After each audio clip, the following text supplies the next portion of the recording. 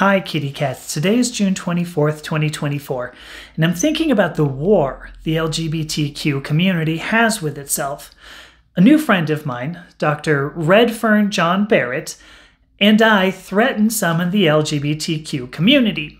You see, Redfern is non-binary and I'm transgender. And when our experiences are included in the greater LGBTQ experience, when we acknowledge the relationship between gender and sexuality, it irritates some gay men and some lesbian women because it makes their existence appear less normal. The relationship between gender and sexuality has always been there. It's why transgender women were some of the first and most ardent supporters of LGBTQ rights. It's why I do what I do. It's why Redfern does what they do. But today, gay marriage is acknowledged legally. It's normal. It's okay to be gay.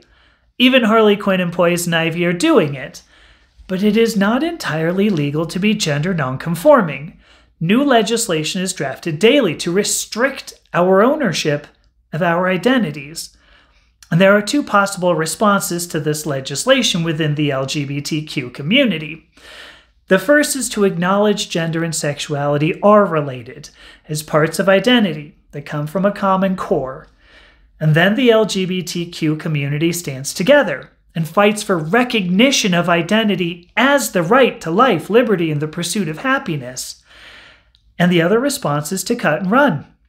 Gay men and lesbian women got what they wanted. They're normal. They're mainstream. They're protected.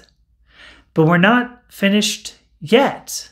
My brothers, siblings, and sisters of the LGBTQ community, there is a reason the acronym contains us all. We are joined, we are related, and we must stand in solidarity. So let's finish this fight. Please follow me, like this video, and share it with somebody who needs it. And I will talk to you tomorrow. Bye.